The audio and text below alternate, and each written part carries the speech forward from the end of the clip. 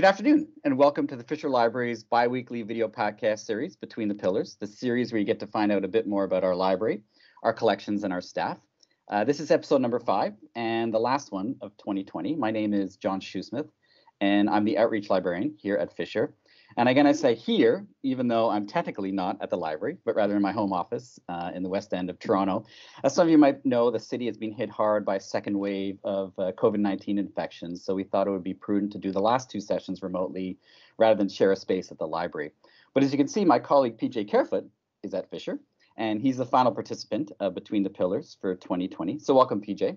For those that don't know PJ, he's the head of the Rare Books and Special Collections Department at the University of Toronto. And actually, PJ, I was thinking this morning that in terms of our current staff, you're my longest standing colleague at Fisher. I believe that is the case. Because you were there in 2005 when I first started working at the library that summer. So 15 years. That's right. So for this last episode of the year, being so close to the holiday season, and just a reminder, our research and reference services will be closed for the remainder of 2020, beginning on Wednesday, December 23rd. We wanted to focus on a topic that is near and dear to many of us, and that's Christmas. And to highlight just a few of the Christmas themed materials that we hold at Fisher. In that spirit, I'm wearing my own holiday, you probably can't see it very well, but my own holiday themed sweater, this lovely cardigan, which has reindeers. It's not one of those ugly Christmas jumpers, but I think it still captures the spirit of the season. It does. So now PJ is our ideal guide for this, since every December for the past number of years, he's curated a selection of Christmas related materials in our monthly display case in our exhibition area. And that must be going back 5-6 years now, PJ? 2014 was the first year. 2014. So unfortunately, we didn't get to do it this year. But I'll say this right now. We have an online exhibition of all of PJ's past Christmas themed materials that I will share with you in the YouTube comments section as well. You'll be able to find it on our Fisher website. So, and PJ, I hope I'm not betraying a confidence when I mention, when I have a sense of what Christmas means to you, because when you used to work in our shared workspace, the phone would ring, I believe, every 24th day of every month. And that call was from your father to remind you, I think it was from your father, to remind you that it was such and such months until it was Christmas Eve. Is that about right? That is exactly the case. And still to this day, I get a phone call or an email at some point on the 24th day of every month saying it's 11 months till Christmas Eve or something like that. Yeah, it was always a very, very important thing for my family. So I was going to say then maybe you could expand upon that a little bit. I mean, so to tell us exactly what Christmas has meant to you over the years. Well, for our family, not to make it sound maudlin, but my family didn't have an awful lot of money. I grew up at the corner of Greenwood and Queen, and that was before that part of the city was up and coming, believe me. And we didn't have an awful lot. But somehow my parents always, come Christmas time, poured into that holiday. In a sense, everything, not just the financial, but the everything that went into the holiday. And so it's always been very, very special for me, for my sisters. My mother is no longer with us, but also for my dad. It's still incredibly important and full of wonderful, wonderful memories. I guess this year's going to be a little tougher then in terms of the celebration of the season. It will. We won't be able to get together as we normally would, but next year is going to be so much bigger and better. Right.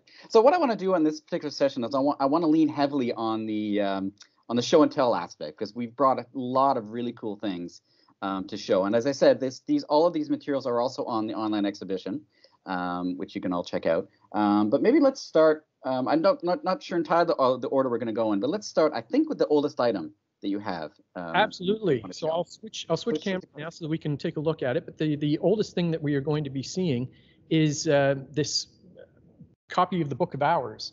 Right. Now, books of hours were prayer books that were used in the Middle Ages. And this particular one dates from about the year 1440, somewhere around there. Okay. And typical of in books of hours, there was a program that went with the way in which illustrations, if it had illustrations, the way in which illustrations were included in the books of hours. They always were the same 16 or so that were included. And among them, not surprisingly, you will find quite often, well, pretty much all the time, you will find the image of the Nativity itself. And so that's a good place to start, given that although the Christmas festivities are actually much, much older, go back to those ancient winter celebrations that you find in Rome and Northern Europe and all around the Northern Hemisphere long before Christianity came along. For people that don't know, actually, just for people that don't know, maybe you can explain what a Book of Hours actually is. Sure. So Book of Hours, if you didn't really want to go up to the cathedral or the abbey or the monastery to take part in the liturgy, the services that take place every day, 8 times in a monastery, 8 times every day, beginning really in the middle of the night and then going through until the last office, as they call it, which is just before you go to bed. If you didn't want to trundle your way up to the monastery every day 8 times. Instead, what they did was they created these abbreviated forms of the official liturgy, and you could celebrate them from the comfort of your own home. And these were particularly popular with women, right. Be able to participate. And not all Books of Hours look like this one by any far stretch of the imagination. This is a really deluxe version of a Book of Hours. And so what you're looking at there, I don't know if you can see the gold kind of, if I page a little bit, you can see the gold kind of shimmers. Right. This is a really deluxe Book of Hours. It's called the Vifui Book of Hours, and would have cost, someone at the court of Paris the equivalent of 1 year's rent, say, from the farms that they own, 1 year's wages. It's a very, very expensive book. Not all are like that. Most are very plain. This just happens to have ones that we wanted to use to illustrate the Christmas story. So here, of course, you have the Nativity, Mary, Joseph, the baby lying in the manger, and in behind you can see a cow. But I mean, incredible work of art. Right. We believe that this was done by a disciple of the Bedford Master. We're not 100% sure, but if you look up Bedford Master in Google, you'll find out all about him. He did some remarkable works in Paris, as this one was done in the 15th century. But as I say, it's so popular, of course, are images like this that we associate with the Christian story of the Nativity, and of Christmas, that, of course, they end up being Christmas cards in and of themselves. Right. To give you an example of that, I think we might have turned one into a Christmas card. I'm just going to show you this one here. Surprisingly, not the Nativity, but this one of the shepherds. That became one of the university's Christmas cards. Probably 10, 12 years ago now. But again, beautiful. Each one a beautiful work of art in its own right. That's not our only example of a Book of Hours in our collection, is that right? No, it's not. We have numerous Books of Hours now in the collection, and it's something that we continue to grow.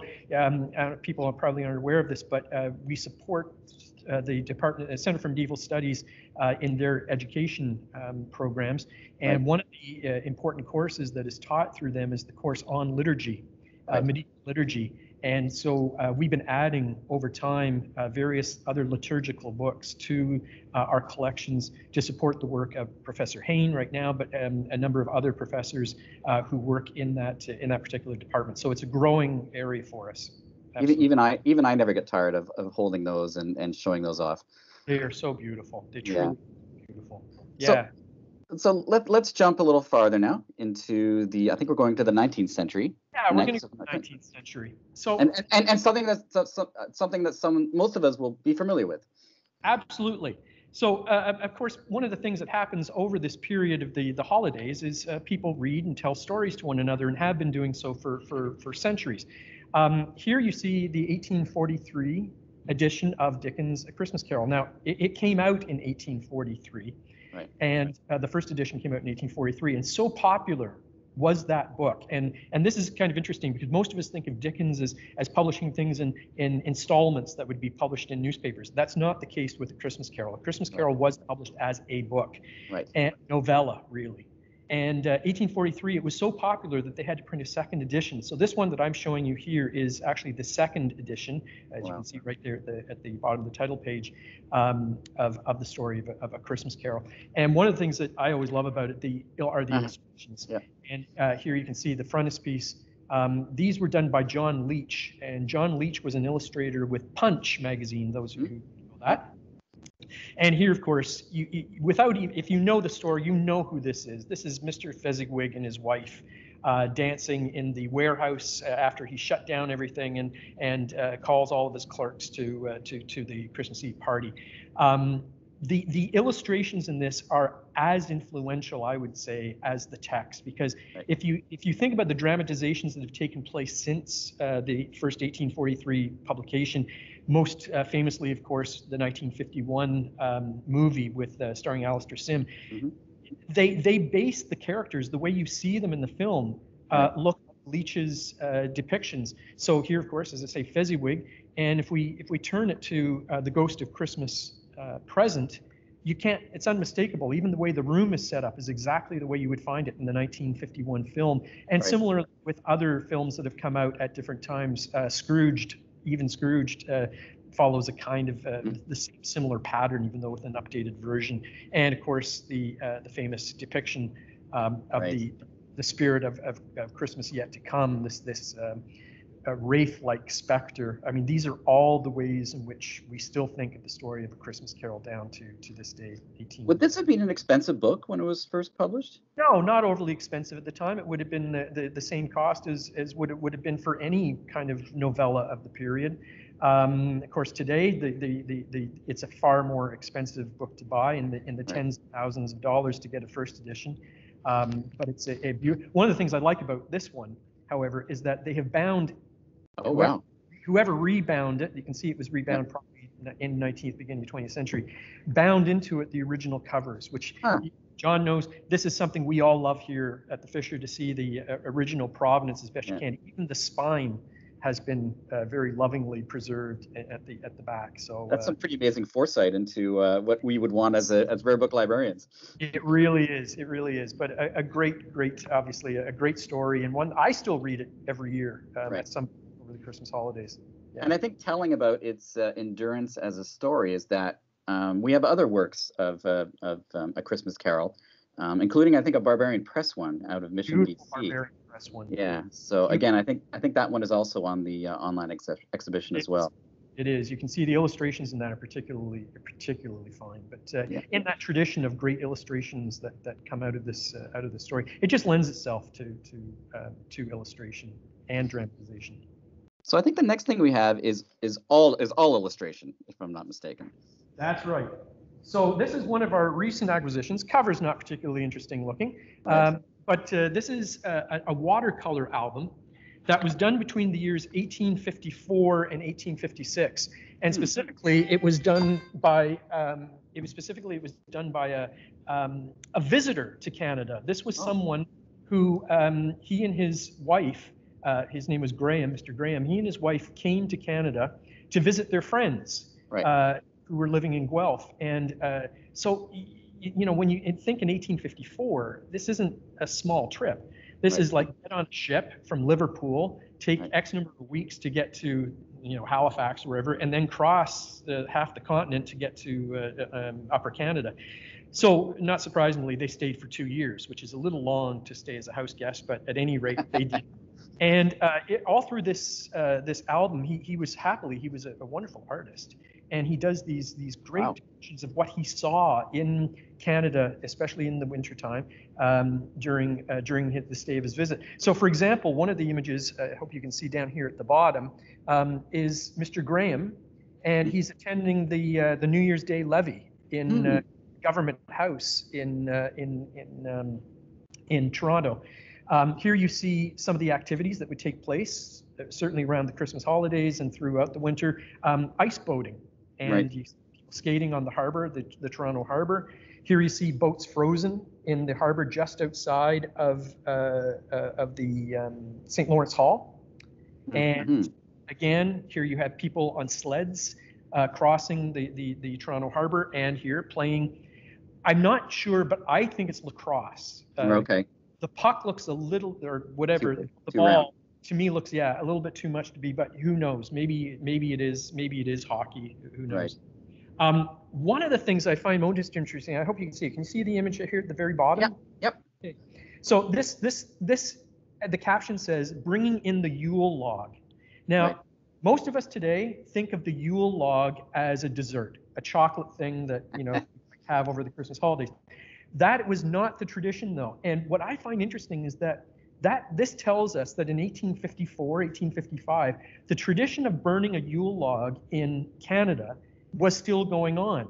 I mean, Right. it doesn't happen now, not too much, but when this tradition comes originally from Northern Europe before the Christian period, and then spreads throughout Europe to England, Ireland, more so England, and the tradition was that you would cut down a tree, a whole tree, and Right. you would then bring it into your home, and you would stick the fat end of the tree into your fireplace, and you Right. would start burning it, and it would burn over the 12 days of Christmas. Huh. And as it burned, you just kept pushing the log into your fireplace. You would collect the ashes, and then after Christmas Day, you would throw the ashes into your garden. You never ever throw them out on Christmas Day itself. That was considered bad luck.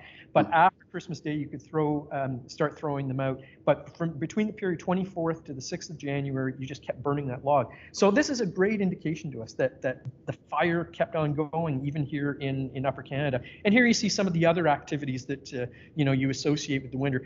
This one is an oddity. He depicts here a funeral procession. You can see the hearse on rails, on skis. Here's the funeral making its way to the church.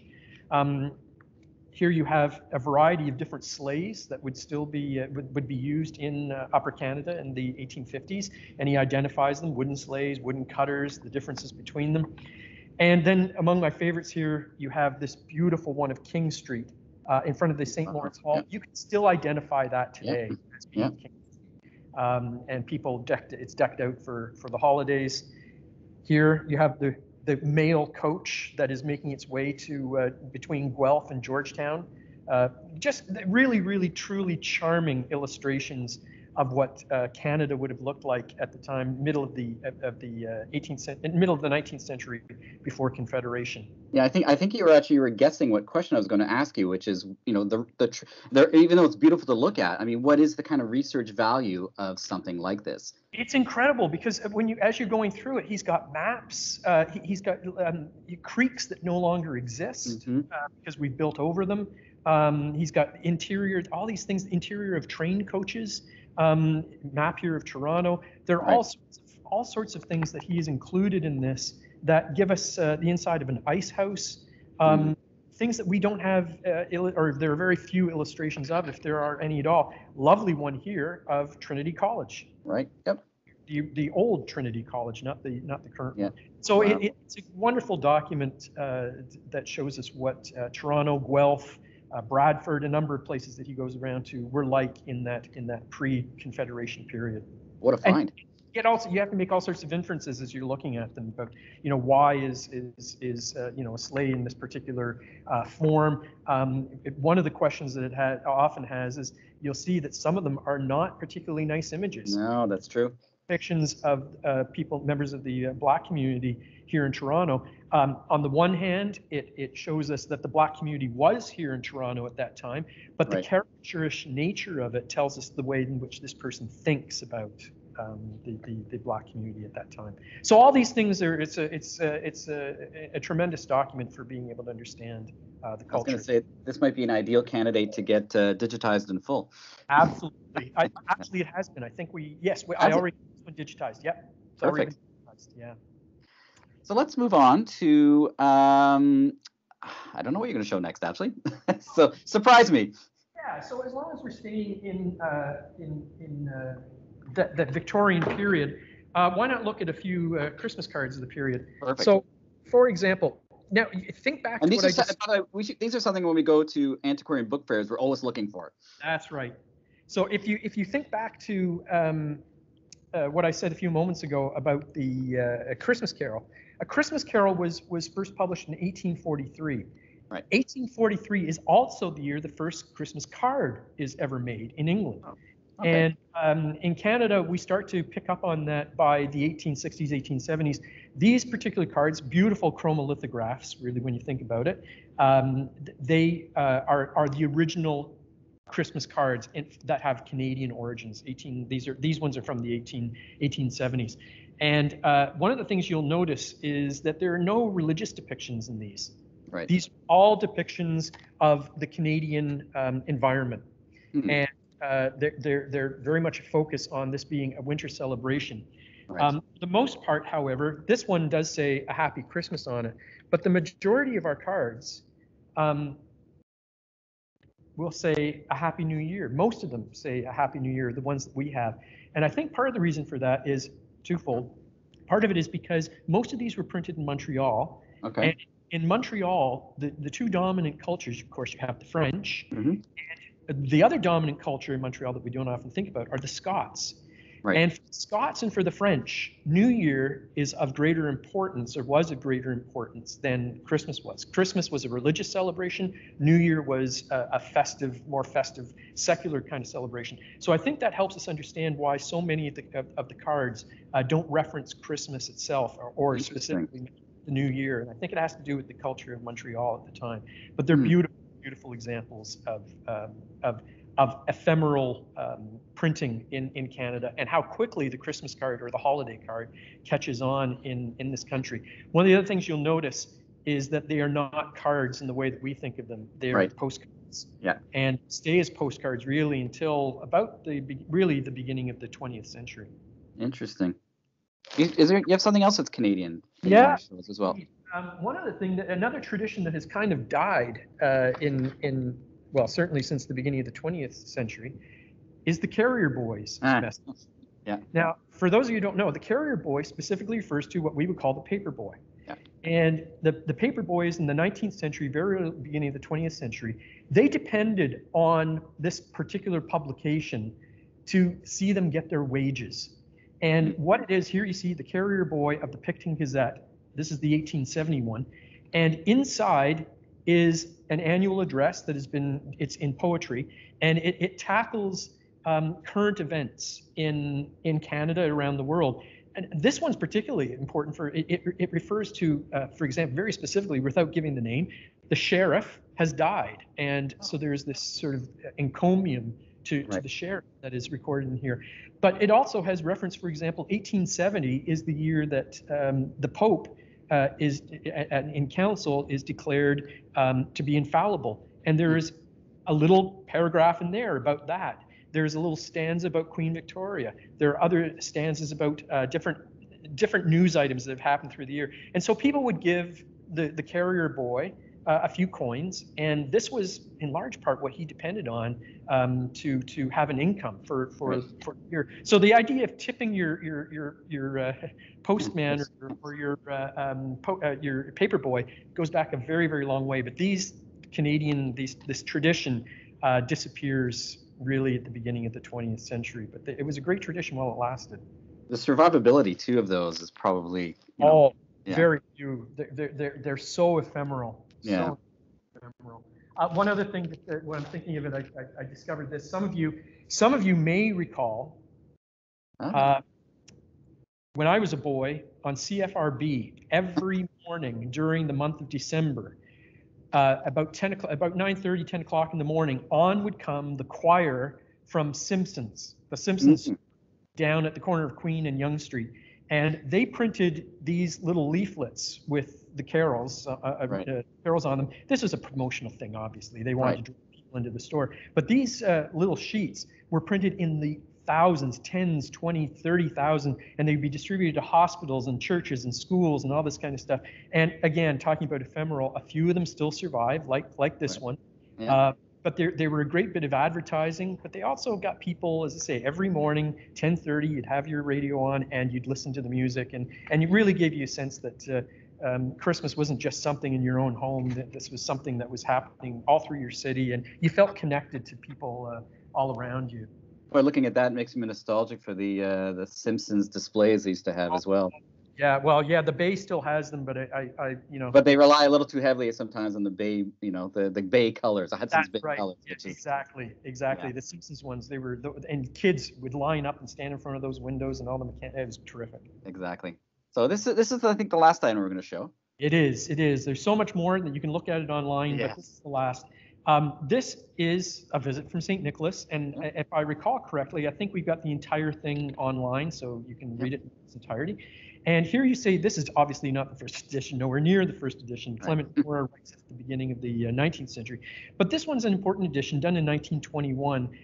It's important because it was the man responsible for it was a man named Bruce Rogers, and Bruce Rogers was one of the greatest typesetters, book designers. He just produced incredibly beautiful books, and this is the one from 1921, published by the Atlantic Monthly Press. Now, one of the reasons why I particularly like this book is you'll see at the very end. It's a minor little detail, but it says the woodcuts are by Florence Wyman Ivins.